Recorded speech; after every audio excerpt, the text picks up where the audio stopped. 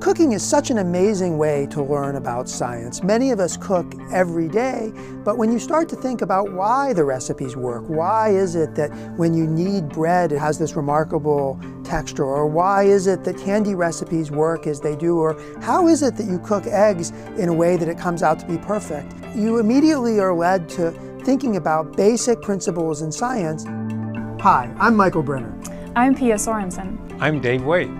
We are very excited to be launching this new version of our course in science and cooking. We will be talking with chefs from around the world about how scientific principles help them to develop their delicious culinary creations.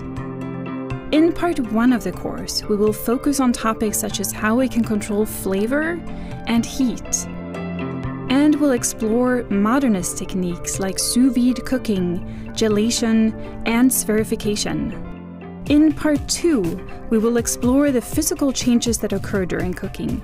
We will change food texture and prepare recipes with emulsions and foams that are both flavorful and interesting to eat. In this class, you'll learn about food, cooking, and about science.